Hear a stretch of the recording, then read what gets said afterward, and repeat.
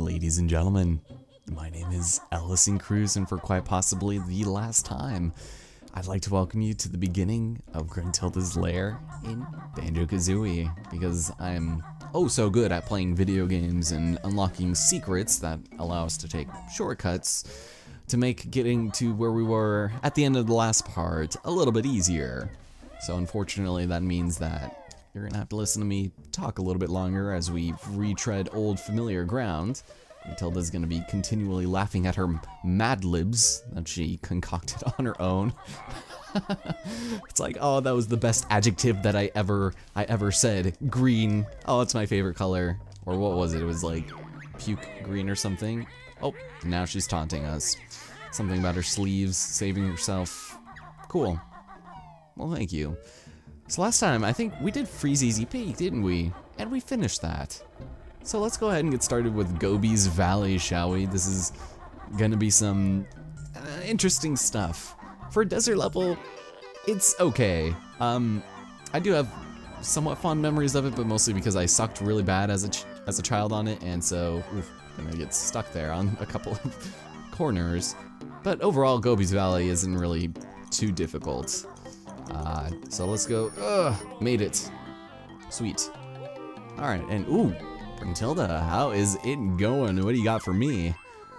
All right, Grunty's best friend at which school was the awful Sweaty Betty? Oof, isn't Betty a woman's name? Not a witch. And when relaxing, she usually Warty Girls Weekly. Interesting. Good touch. Thank you. And last, while sipping a glass of her favorite smoothie, elephant sweat. God, she has got a thing for the perspiration, man. I'm telling you right now. Ladies and gentlemen, welcome to Gobi's Valley. It's beautiful, and it is obviously more or less an homage to the desert. So we'll find one more technique in here, and aha, hey, you. Why, hey, excellent. So this technique we're going to learn is actually going to be pretty component to our endeavors to finishing off Freeze Easy Peak. Also, we've got ourselves a very parched tree here by the name of Trunker, who wants rain, despite the fact that he's completely surrounded by the stuff. Zooey will, oh, eggs and feathers. That's the answer to everything.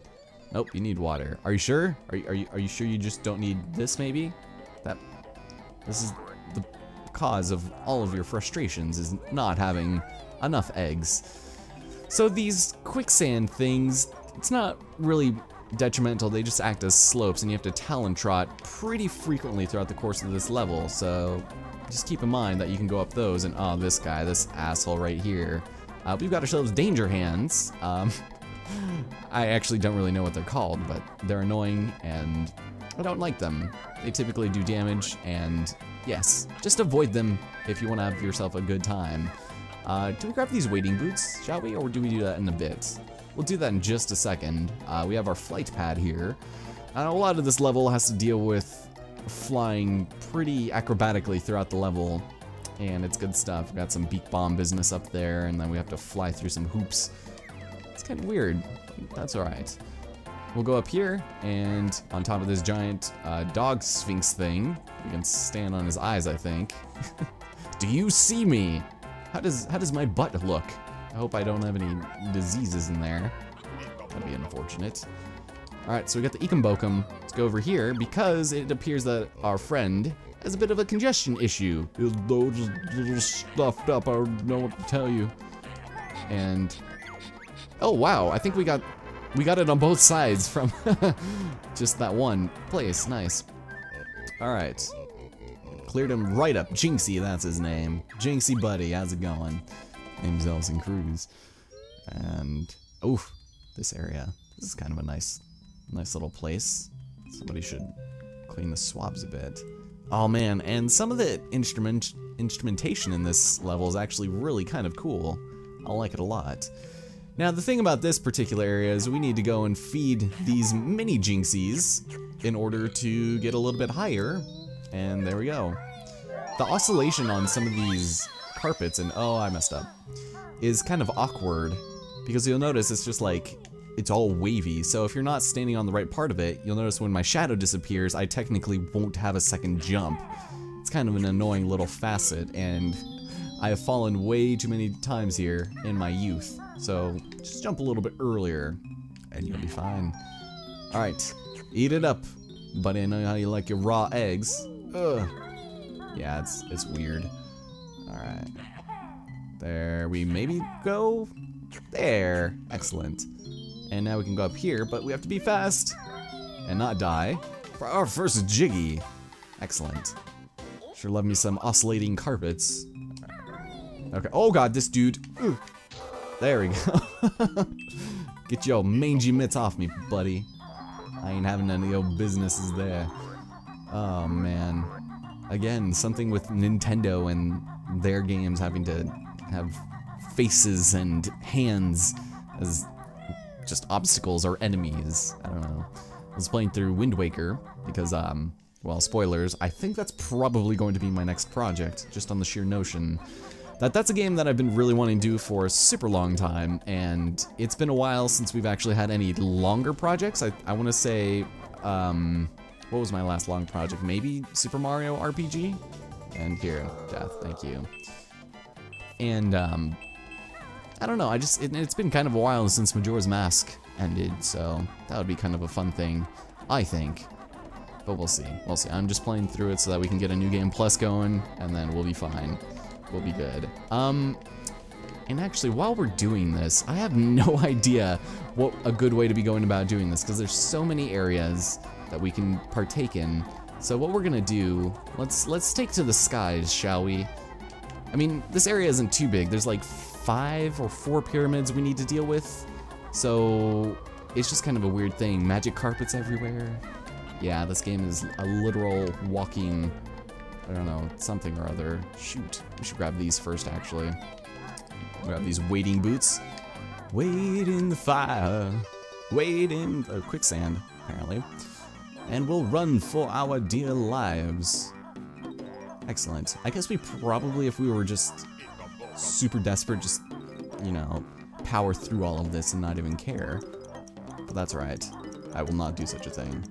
And instead of going all the way back around there, I want to say, let's just go up here. This is going to be the blindest of all Banjo-Kazooie games you'll ever seen.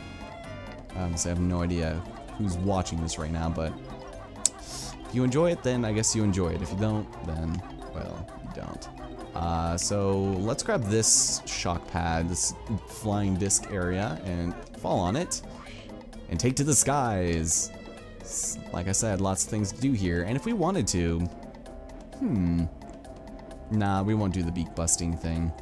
And the only reason, okay, so we learn basically the turbo shoes in this area, and oh, something about ancients to beat the witch bitch to rule them all. Thank you. Were you over here? Is this where you showed off? No. I was trying to read the text and talk at the same time, and it did not work. Oh, you're right here. Yeah, he's gonna have a special ability for us to beat the witch, and it comes in the form of running shoes, which is kind of interesting because why? Right? Why? But we'll see. As long as we can prove our adeptness at, you know, going through hoops by flying through them, then we'll be fine. Okay. Also, we can use our beak bomb or whatever. So many really obscure names that they use for the moves to get across places faster. Like here, this one I think is way across the way, so let's go! And hopefully not. There we go. his little chuckle, his guffaw. Alright. However, he's lying, he's a jokester. He can only give us something better. A Jiggy. Boy, good thing he gave us that. Otherwise, I don't even know what we would do. Okay, so we'll go back there later when we need to fly. Yeah, we'll go do this part first. Now, if I'm not mistaken, shoot, let's go on this side. I think this beak bomb will work on either side. Oh, and you'll notice that Jiggy down there. We'll have to deal with that later. But first, we must play the bullseye game, where apparently, even after I turned off the thing, notifications are still gonna turn on.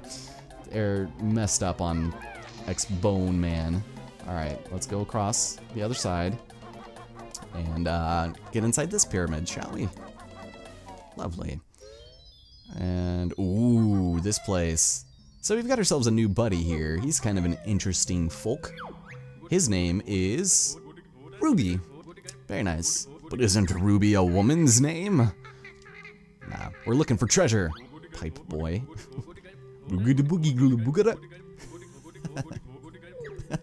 His voice is so racist. And he's got such a depressed little buddy here. Look at this guy. Look at this motherfucker right there. He's like, I'm just a little armadillo anteater. I don't got nothing to do with my life. So anyway, we can go and shed eggs into this very strange snake's food area, I guess. I don't know. And it has a really generous hitbox. Here. Probably because it's a shit box. Ho ho ho. And there we go. Excellent. Oh, his name is Histup. A nice shadow there. It's going through my foot. Excellent. So we have the racist snake that extends his neck, or his entire body, I guess. And it's kind of funny. I think you can actually climb this if you fall. Okay. Now, before we forget, we're gonna go collect all of these. There's kind of lots of really random places to just steal notes, and they're in obscure places. Like, I feel like, there, yeah. Okay, it didn't let me go through there, because the door frame was just being stupid. Okay, and we're done with that. Lots of very little pyramids to deal with, and it's kind of interesting. It's fun. But now we can speak to Bottles for one last time, as we can determine things to come of it. Oh, and we got an achievement. Oh, nice. Okay. So anyway, Beaky wears them on her scrawny feet to make her run fast. Excellent. And that'll be important for later. But with that, we've learned all of the moves in the entire game, you guys. Isn't that unbelievable? Well, you better believe it, I guess. I don't know. Okay, so we're getting this side mostly cleaned up. Oh my god, this fucking scarab dude. Is that what you are? Get out of here, you jerk. Just come out of nowhere and try to murder me, please. And thank you. Okay, so we can't get in there quite yet. As you'll notice, there's many areas where we need to activate. Whoop! Here, try this. Get out of here, jerk. Don't want to deal with you. Is this where we need to go? This might not be, but it also might be. We got notes and our awesome TurboGrafx shoes. Sweet Jesus. My favorite thing ever. So we need to jump across, avoid damage. We can't step in the quicksand, otherwise we get hurt. No. And we're gonna steal this from that asshole, if I don't suck at it. Here. There we go. So Grabba's got a jiggy, and he was taunting us with it. He was like, oh, I bet you in a million years you'll never be able to grab this. Nope. Instead, his magical phalanges go back into the soil from which he came. Or the sand, I guess. I guess there's not really too much soil in the desert. But this is a valley, so you never know. Okay, so we're gonna go collect the wading boots so that we can, wow, promptly get hit in the face and then comboed immediately. Holy smokes, these guys are being terrific. Thank you so much. Oof. Also, mostly why I'm not picking up all of the honeycombs immediately is because I know I'm going to be needing to scrounge up for some while we're playing. But that's alright. So Banjo-Kazooie, guys. I hope you guys have been enjoying the series so far. Today is February 28th. Still haven't uploaded a single part, but they're all scheduled and ready to go. So I'm expecting there to be very low amounts of views because I'm pretty sure most of you have probably already seen somebody do this project. Or at least a couple, who knows. But I like this game a lot, and I'm having a really good time with it right now too, so I'm happy. I'm excited, and we're gonna be finishing up here pretty soon because this isn't a very long game at all.